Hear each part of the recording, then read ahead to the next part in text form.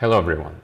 In this video I'm going to show you how you can use ChatGPT in a private mode, which can be very useful if you want to analyze your own personal notes, ideas, or some documents that you don't want to upload to ChatGPT and make them available for their training algorithms. We'll be using an app that I created called InfraNodus, which is a visual AI text analysis tool, and actually the graph will be very helpful in keeping our data private, because the way that InfraNodus works is that it visualizes your ideas or text as a graph, shows all the connections between them, identifies clusters of ideas that belong together. These are the main topics in your text, and then it finds the gaps between those clusters and feeds those gaps into ChatGPT to generate some insights for you. So you don't have to feed your original text into it, but rather a processed version. And this way, ChatGPT doesn't really get a very clear idea of your original text. So it can be very useful for analyzing your information and also running it in a private mode where you don't want to reveal your data. Keep watching if you want to learn how it works.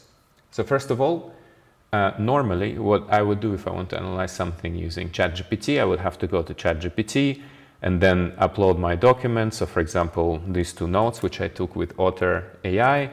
And I would ask it, tell me what's missing.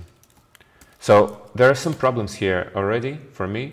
One problem is that I'm uploading those documents there and they will be part of ChatGPT training data. I think this is in their terms and conditions, unless you're using their API. Like if you upload the files like that, they will use them in trainings. And I don't like this because these are my personal ideas and thoughts. And then when I start chatting with those documents, even though it can do a pretty good job in summarizing ideas, it's not so good when I want to see what the gaps are between those ideas. I have to read a lot, like it just says like, okay, this is what this note is about, this is what that note about, and imagine what happens when I have 10 notes. So I will have to chat with it so long that it will be much easier for me to read all these transcripts of my notes and get the ideas myself. So this is where InfraNodus becomes very helpful, because what we can do here is go in the private mode. So you open the menu in InfraNodus, create a new private graph, give it a name. So for example, I will call it InfraNodus Author Private. And when I do this through this interface here, it's going to open a new dialog where I can add new files. So here I'm going to upload some of my author notes. And very important, at this stage, choose this option, do not save graph. What happens here is that InfraNodus is not going to save anything in the database. Our scripts are just going to process your data and give you back the graph as the final result. Nothing is saved, so if you do any operations on the graph, you will not see them. It's kind of like private incognito mode, but this way you ensure that your data is not even stored with us, even though it would still be safe because we would not be using them in trainings. They would just be used to show you data. So in any case, here is a visualization of all of my notes. I think it's the notes that I took over the last week. I was thinking about 2 new projects, also some new ideas about InfraNodus. So I just want to kind of summarize my thinking process. I will make another video where I talk more about this approach of analyzing your own ideas. But here I just wanted to show you how we're going to use ChatGPT to derive some interesting insights from it. So first of all, when I look at the graph, because it was voice notes, I was using words like kind and thing a lot. So I'm selecting those words and I will hide them from the graph because I want to see what is around them. And I can also do this if I go to the analytics panel on the right, main ideas. So it's available here if you don't see it in your InfraNodus interface. And then I select, I see the most influential concepts. I see that kind and thing are influential, but I'm not really interested in them. So I click reveal underlying ideas, or I hide them from the graph. It's going to do the same thing. And what InfraNodus does is that it erases those 2 concepts from the graph and visualizes a knowledge graph without those 2 ideas. And the way that the knowledge graph works is that the more important ideas are shown bigger on the graph. So I was talking about time a lot and making some games and interesting stories, but also starting with the question, so maybe a description of some kind of process. So these words were quite important to the discourse, and they're all shown here in the most influential concepts. And then here I have main topical clusters. And by the way, nothing is saved now. you're only operating with what you're seeing on the screen. So there is no record of this anywhere at the moment except for your browser session computer, and that's it. If you close this tab, everything disappears. So that's great if you don't want to share your data with anyone. Now we will be using a little bit of AI to generate some insights from this graph. First of all, we look at the main topics and we can see what they're about, kind of, but if you don't have time to do the interpretation yourself, we have a very nice button here called Reveal High-Level Ideas, and what it does is that it sends it to GPT-4, those clusters. There's actually more of them if you click here. So you can see what those clusters are about. So there is a very big cluster on data visualization. I was talking a lot about this in my notes. Time fractals, code making, and relationships in game, or how you create games. What's really interesting here is that we didn't send this whole text to ChatGPT and to the underlying AI to generate those insights. We just used the special network analysis algorithm to identify those clusters, and we are asking to summarize what those clusters are about by just sending the keywords. So your original data did not travel in this case to ChatGPT, which is really useful. So this feature you can use without being worried that something is going to be sent to ChatGPT. Then the next interesting thing that you can do, so for example, this gives me like a clear idea of what those notes are about. I can also click here, see some more topics. Design, interaction, pattern, difference. So I remember, okay, it was about game design, fractals, and time, and how time can be represented through the framework of fractals, also writing some code and visualizing ideas. Okay, this gives me a really good reminder of what it's about. I can zoom into a certain topic. So for example, I can go to, let's say, time fractals, and then I can see all the statements where I'm talking about time fractals.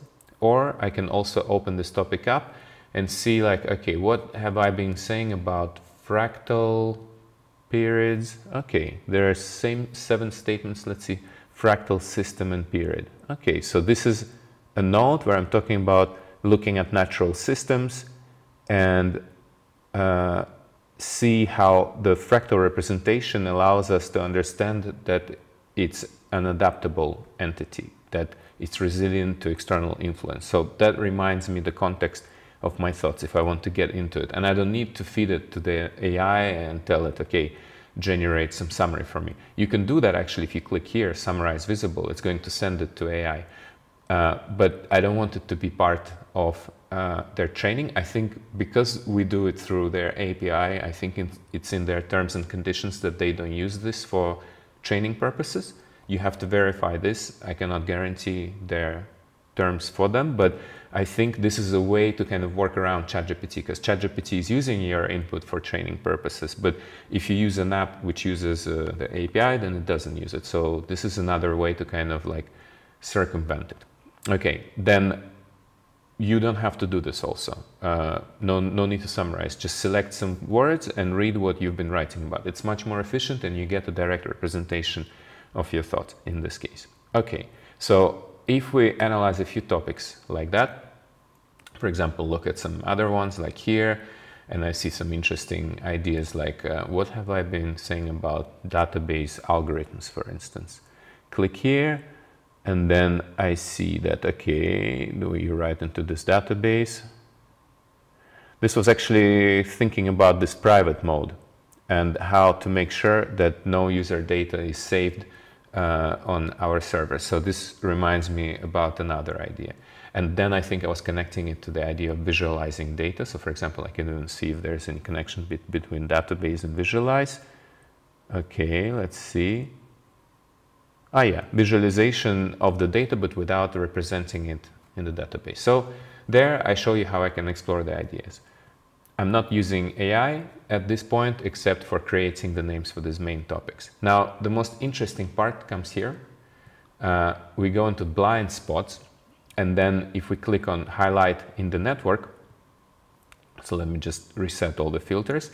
Then I click highlight a network, and then I reiterate through the gaps. And what happens here is that InfraNodus finds the clusters of ideas that are existing in this graph, but that are not well connected. And you can reiterate through them by clicking show another gap. So for example, here I have a very interesting gap between design interaction and pattern difference. So some kind of differences that you can identify in patterns of data, and interaction and design, so maybe UX stuff. And I can click here to see which nodes are relating to those two topics directly. So I'm not sending again anything to AI, I'm just using the knowledge graph to explore my own thoughts. Okay, so here I've been talking about how we can see fractals everywhere in nature. This I remember now from reading this text. And then another one is how it's personal node, so it's pretty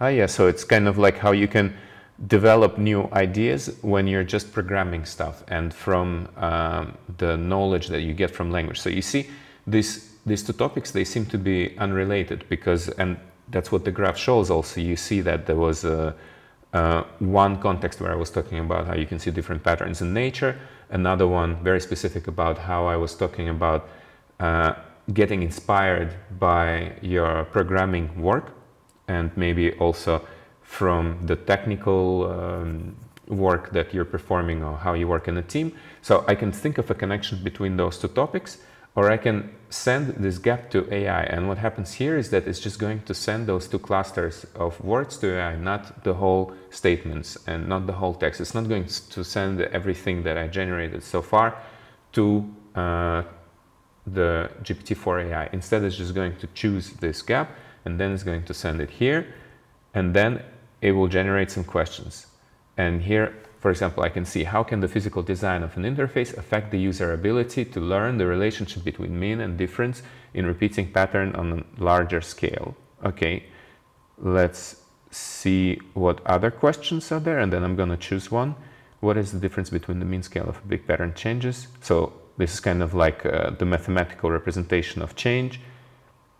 And how does the design of space affect the pattern and mean of physical changes we feel in our body over time? I think I like this one. So as you can see, some of them are not so well formed, and this is because we're not feeding the whole data, but just the clusters. So you will have to rephrase them a little bit, but at least 2 out of 3 times you will get to some really good results. Like here, how can design of space affect the pattern and mean of physical changes we feel in our body over time?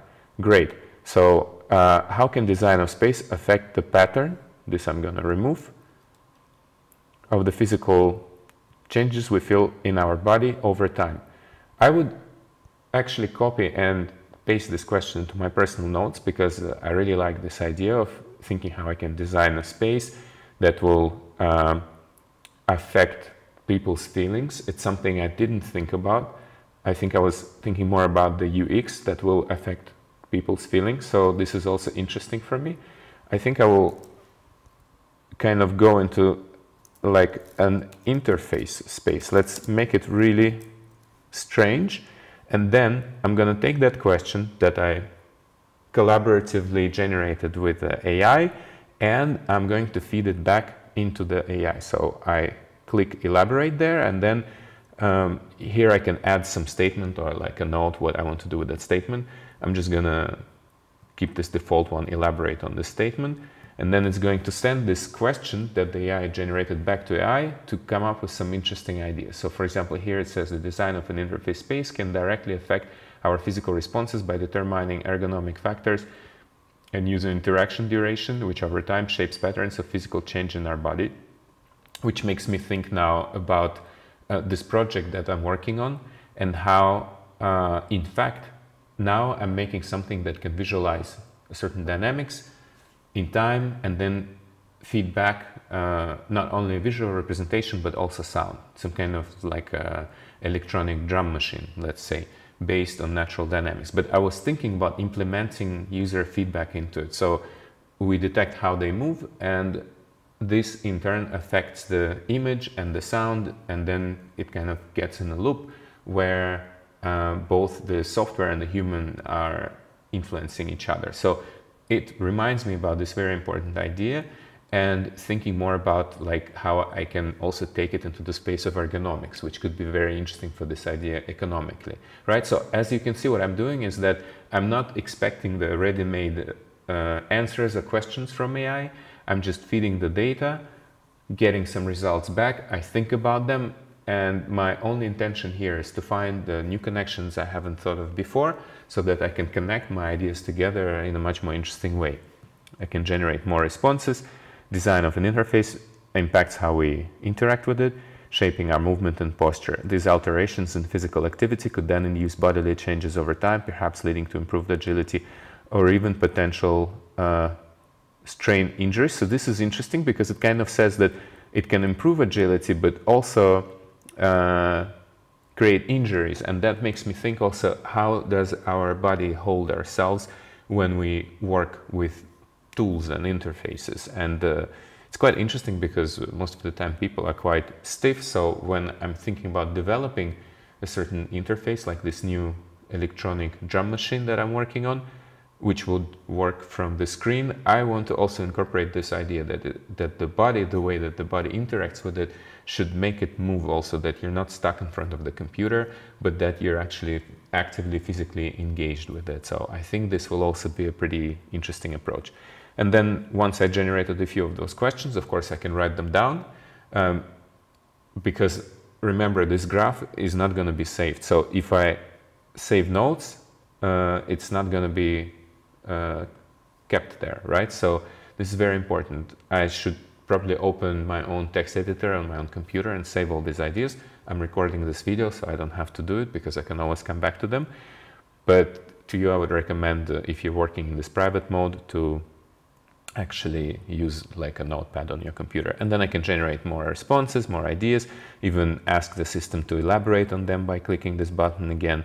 I can also critique this statement. This is a very nice approach. And you see, we generate all this data, all these ideas without feeding our original text to the AI. We're just using the graph to derive the most important elements, keeping them also general enough, which is really suitable for when you want to generate your ideas, because we're also not priming the AI with our own thoughts, but rather just kind of going through the different combinations of concepts and trying to use the AI to generate some interesting ideas in relation to them.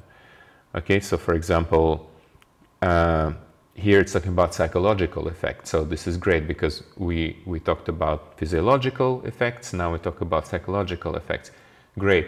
Challenges me even more and makes me think about implementing some of those ideas into the tool that I'm working on.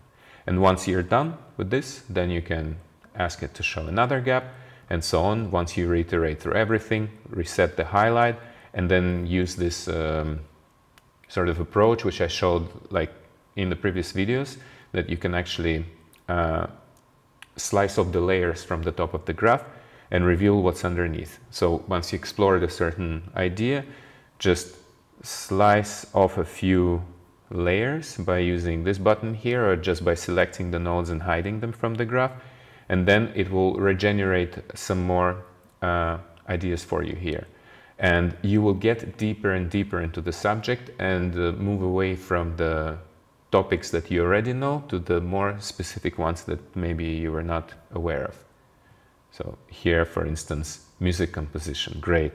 This is a very good one because I remember I was talking to myself about this, making a mental note, and it reminds me, and here I'm gonna click on tension because it's interesting in the context of music, and frequency, and see in which context I use those two words. You see, when I click on a word, it shows me in which context I used it. So I was using it with the word music, harmony. So yeah, tension and harmony, for instance. I have 3 statements that contain this. I can further reduce it by also choosing another word. And then I say, okay, so let's talk about music, harmony, mathematics and scales, and how harmony works mathematically. Great. This reminds me also another idea which I had. And by the way, here's a special trick. So for example, imagine you select some ideas about music, harmony, and writing music on the one side of the graph. Also, a very good way to generate a new idea is to choose some other part of the graph at the same time. So for example, body, movement, and feel. You see it's on the completely opposite end. So you're generating the gap yourself now. Then when you go into AI Insights, all these words are selected. You go into GPT-4 chat mode, click this button, and then it's going to generate an idea for you that would try to connect those ideas, those concepts together. So for example, here it says the tension and harmony in rhythm music can evoke a unique body movement, fostering a profound sense of physical appreciation and emotional feel. Great. So the connection between the music and how we move when we dance to it. This is very good. I should integrate it into the project I'm working on. Then the intricate tension and harmony found in rhythm music and transparent expressive body movement, creating a unique sensory experience of feeling the notes. Great. Which makes me also think about how I'm going to describe this project to the public. I'm kind of sad now I cannot save all these ideas into the notes, but luckily I'm recording this video. So this is why when you work on this using your own files, when you have the private mode graph not saved, just use a text editor. But if you don't mind saving your notes on our servers, you can also do that, because you can always then erase the graph. So once you worked with it, just erase it and there will be no trace of it left anywhere, because we don't store your data and we don't copy them into some other repository to then train them or something. So it will really stay private, and this is a great way to work with your own thoughts, because I know the feeling that you don't want to upload them anywhere, but you still want to use the AI to generate something from them. So this can be an interesting way, and I hope you enjoyed this presentation. Try it out with your own notes and ideas using InfraNodus. And if you have any questions or comments, please leave them in the comments to the video below, and also subscribe to this channel so you can get informed about the new videos as they come out. And it's Merry Christmas today, so I wish this to you, and thank you very much for your attention.